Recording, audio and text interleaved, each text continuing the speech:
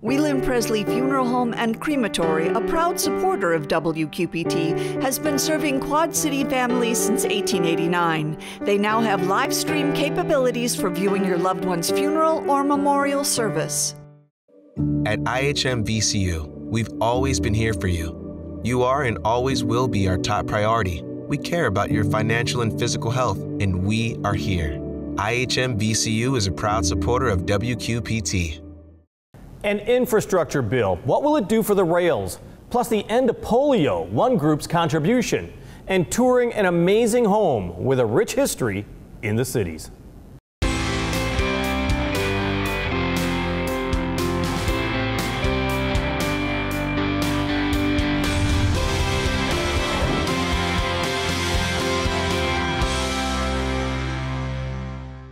Congress dodged a bullet by passing an extension to the debt ceiling, so take that off the table. Now the House and Senate face the tough task of finding bipartisan support on an infrastructure plan. Democrats say it's time to go bold to truly bring America's transportation, information, and infrastructure system into the 21st century. Republicans say vital improvements are needed and investments need to be made, but not at a multi-trillion-dollar expense that's passed on to future generations. In the cities, bridges and roads would get attention, but what about something else that's been a dream for some? Is this the next best chance to bring passenger rail to the cities? We talked with the executive director of the High Speed Rail Alliance, Richard Harnish, from his offices in Chicago. When you get this infrastructure bill, can we afford passenger rail? We cannot afford not to do passenger rail. You know, we have really disconnected ourselves by focusing on making everyone drive. It's resulted in an incredibly expensive system to operate and is really leading to a removal of wealth from the country. So if we want to reconnect rural areas to our urban areas, if we want people to have stronger relationships with families, if we want people to have better economic opportunities, we have to build high quality passenger trains. Now, we've been in the process, as you well know, in the Quad Cities. There's a large group of people who want to see passenger rail come from Chicago to Moline. It's been almost fits and staggered to get there. It's been a long process. Are you confident it's going to happen? You know, what needs to happen is the voters in Moline and the other Quad Cities on the Illinois side really need to be very vocal and say it's time to get this train moving. And we want a high quality train, we want it to be auto competitive, we want it to be frequent, but most importantly, we want it running soon. And if enough people make that clear down in Springfield, it will certainly happen.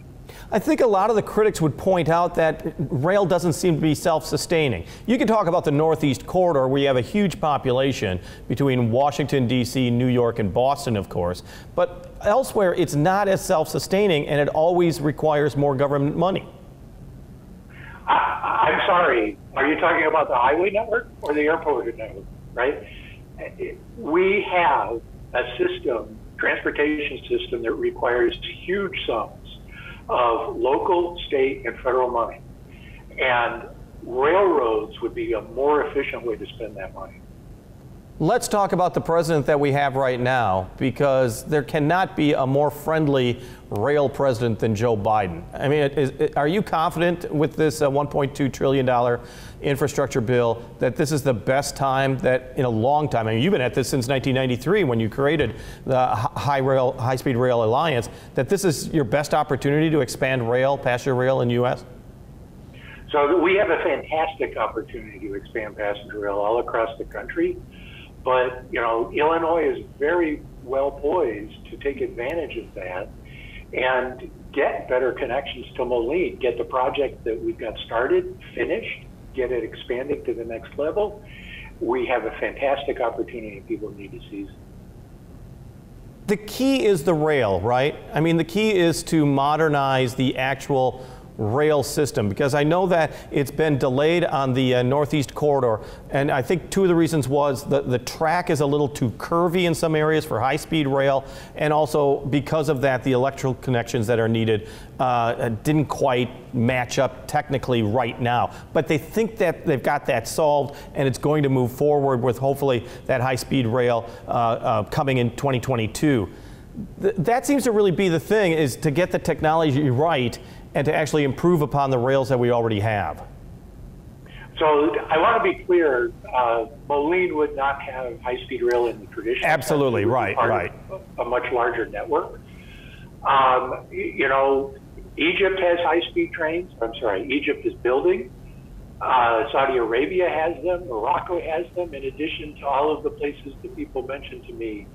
This is a very well-established technology. It's a matter of making the political commitment to make it work. And that's why the voters need to be so aggressive about telling Springfield that we need to make this work. Yeah, so when you're talking about high-speed rail, I mean, we're talking about some of the rail systems, particularly in urban areas, but it would be whipping left and right as quickly as possible. Up to 165 miles per hour was the speed of the tests that were being done in Colorado. And it, you know, they had hoped for 160 miles, and they were pretty pleased at 165. You're talking about, because let's be honest, it is two different baskets, high-speed rail and passenger rail. They're two different baskets, but they work together. You can't do one without the other.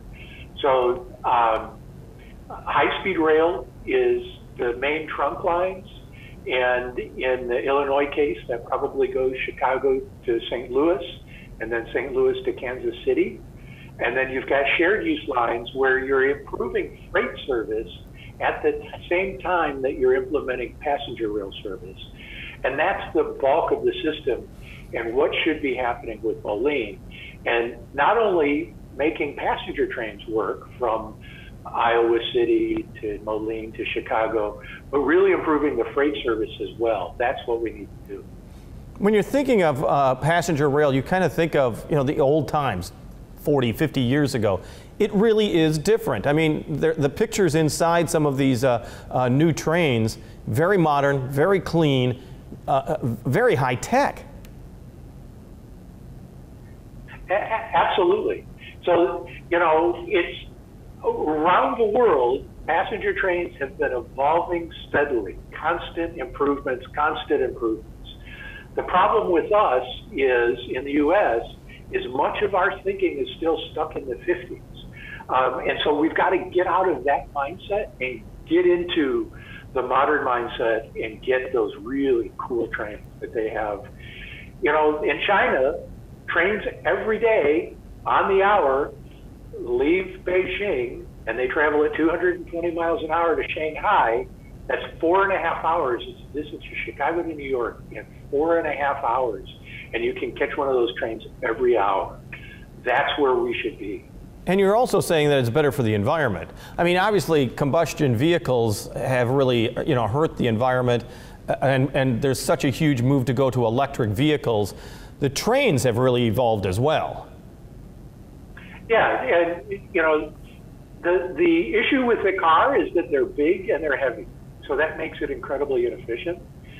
Because they're big, and you've got one car holding one or two people, and then you have to have the equivalent of a couple of the cars around that. The roads are not very efficient, so one railroad track gives you about 10 highway lanes. That's a lot less land. Cars, you've got the drippings off the oil pans, you've got the tires rubbing off and getting into the waterways, on and on and on. And they kill a lot of people every year. Like I said, you have been at this since the mid-1990s. It's been a hard sell in legislatures, and you really think now is the time? Well, unfortunately, now has been the time for a while. But we have a huge opportunity to get this program finally started in a really meaningful way, decades behind all of our competitors. China has already connected most of the country, big cities, with high-speed rail. Europe has already done the same thing. They are taking advantage of that huge productivity increase because they can travel easier, more affordably, and safer.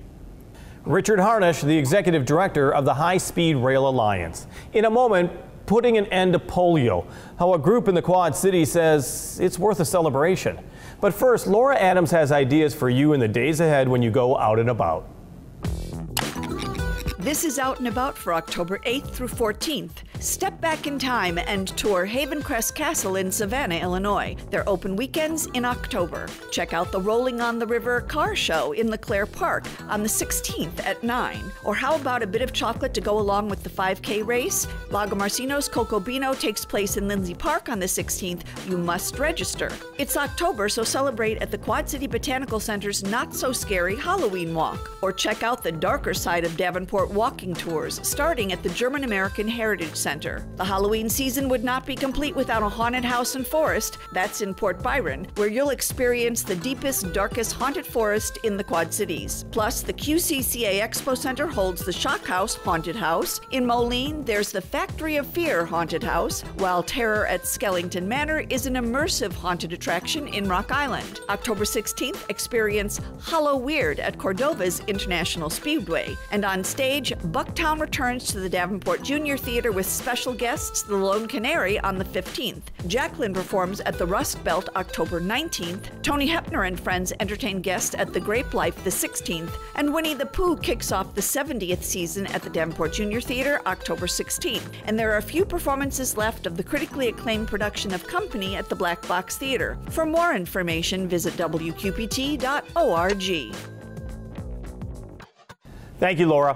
In 1954, large-scale vaccinations began in the fight against polio, but even by 1985, it hadn't been wiped out in North and South America.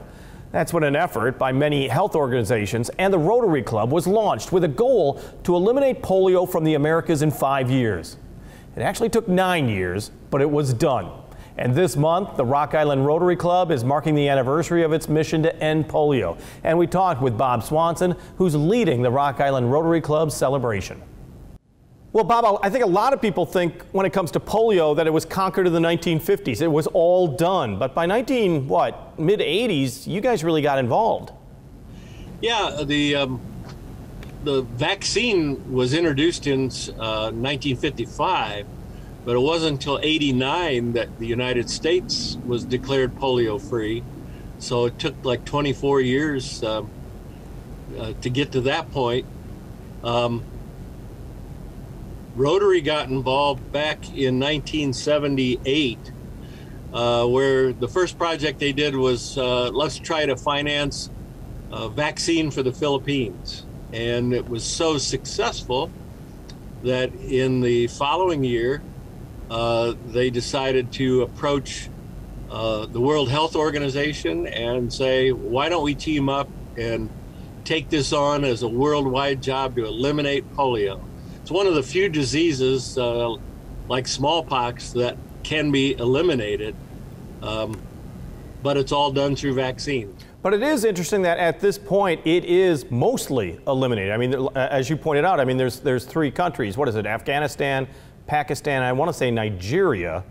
Well, that's true. As of a couple years ago, Nigeria has since been declared polio-free. So we're down to just Afghanistan and Pakistan, the only countries where it still exists in what they call the wild polio virus strain. I think it's interesting that you are celebrating 50 years of Rotary involvement in trying to eliminate polio through vaccines at a period of time when vaccines are so controversial. It is interesting, and it does make it a little bit tough. The 2 countries, as I mentioned, that were still battling polio have their own issues with some of the military issues that have gone on, political issues, and the fact that, you know, they don't have the superhighways and transportation like we have here in the United States. So reaching all the children, which is who needs to be vaccinated, is tough. A lot of it's done on bicycles or motorcycles or mules to get into the villages and deal with the reluctance to accept Western medicine. And get it taken care of. Well, and plus you also had the Afghan War, which had, you know, a monumental effect, but it should have had a better influence, you would think, with the military occupation of Afghanistan in order to get some of these medicines and the polio vaccine inside that country. You're exactly right. When the war broke out, there was an immediate upturn in the amount of polio cases in Afghanistan and Pakistan. Went up to over 150, 160 cases in a year. We had a presence there then over the last 2 years, and we're really pleased to say so far in 2001, there's been 1 case reported in Afghanistan and 1 case reported in Pakistan, and that's it for the whole world, 2 cases. But the disease spreads so rapidly that unless you totally eliminate it, and in order to be declared polio free, you have to have no cases for 3 consecutive years. To totally eliminate it is still a battle. You got to reach every child. And there are some pretty good estimates from the scientists that say if we were to stop right now and just be happy with ourselves that, hey, we're down to 2 cases, we can relax. They said within 10 years, we'd be back to 200,000 cases worldwide. So the job is not finished, but nonetheless, Rock Island Rotary does want to celebrate the accomplishments over the last 50 years. How do you plan to do that? Well, we're having what we're going to call a joint Quad City Rotary World Polio Day Gala. It's on October 20th, coming up very shortly, at the Botanical Center. It'll be the first time that all 11 Quad City area Rotary clubs have met together and taken on a joint activity. The evening will have start with a cocktail party at 6 at the Botanical Center, then a buffet dinner at 7. We have some speakers lined up who are polio survivors that are living in the Quad City area that tell their stories. And then we're having some presentations of proclamations that most of the mayors in the communities throughout the Quad Cities are declaring World Polio Day in their city. And those proclamations will all be presented to us that night. And then we'll have a showing of a special World Polio Day video that we think will be inspiring to people and help tell the story of what has been accomplished, which is what we're celebrating, and what yet needs to be done, which is what we're going to be working toward.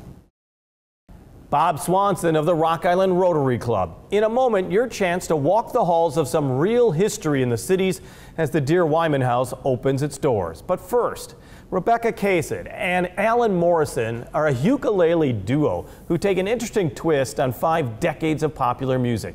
This duo joined us at the River Music Experience to perform one of their original works. Here's Kasich and Morrison with Every Day of the Year.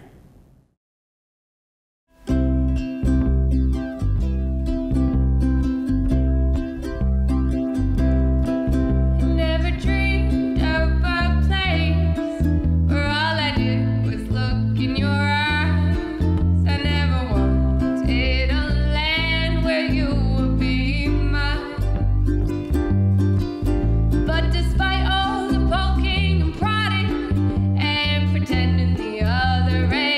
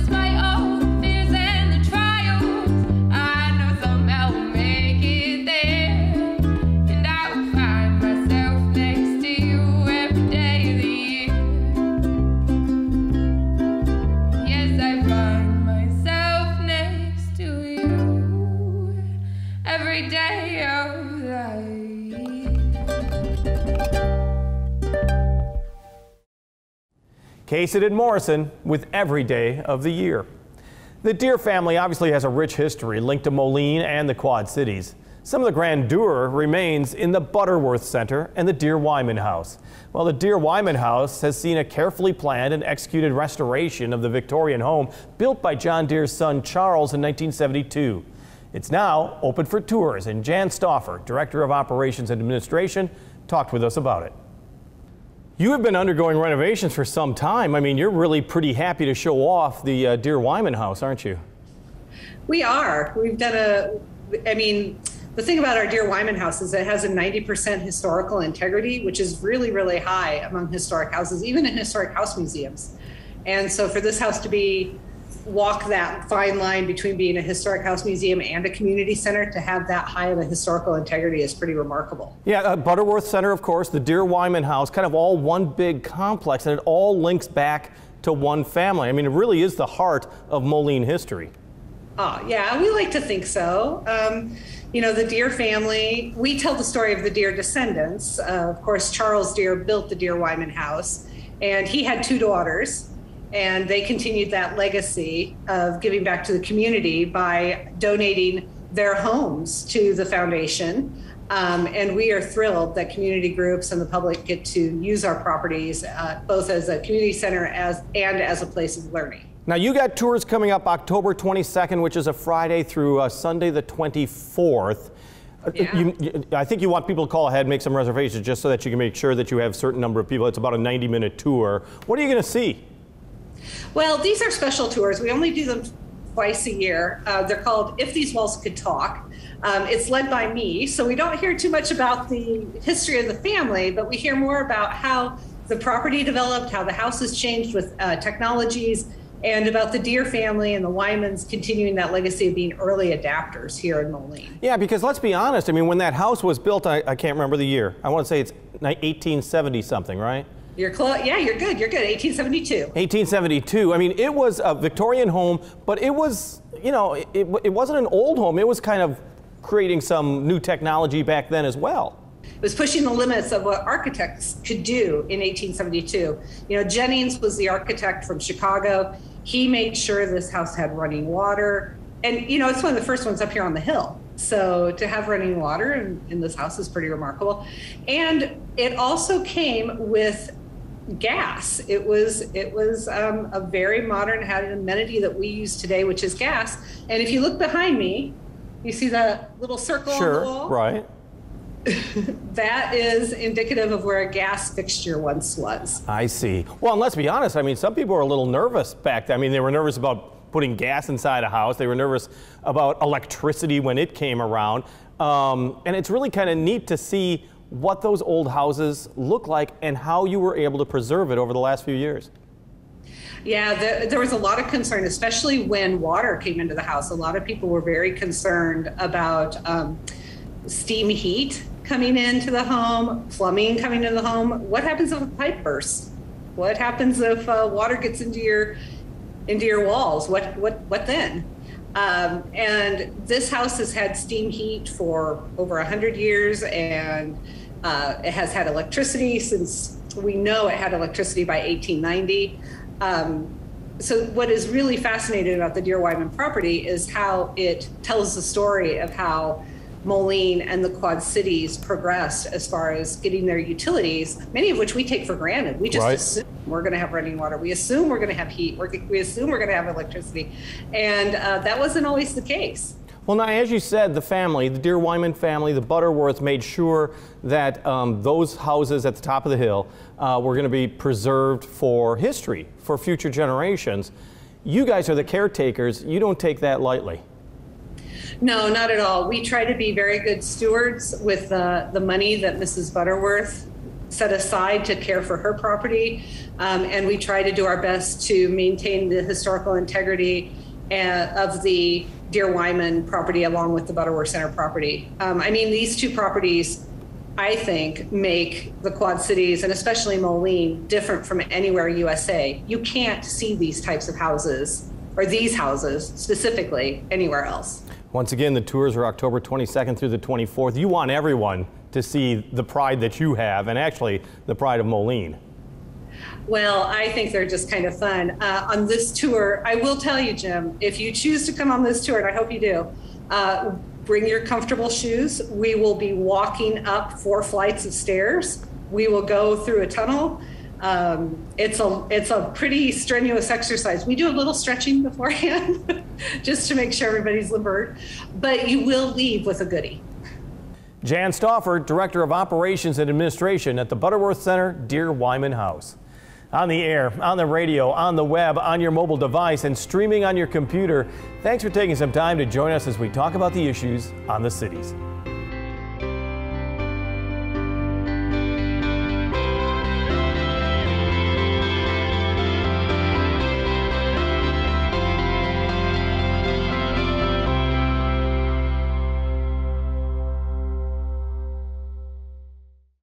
Whelan Presley Funeral Home and Crematory, a proud supporter of WQPT, has been serving Quad City families since 1889. They now have live stream capabilities for viewing your loved one's funeral or memorial service. At IHM VCU, we've always been here for you. You are and always will be our top priority. We care about your financial and physical health, and we are here. IHM VCU is a proud supporter of WQPT.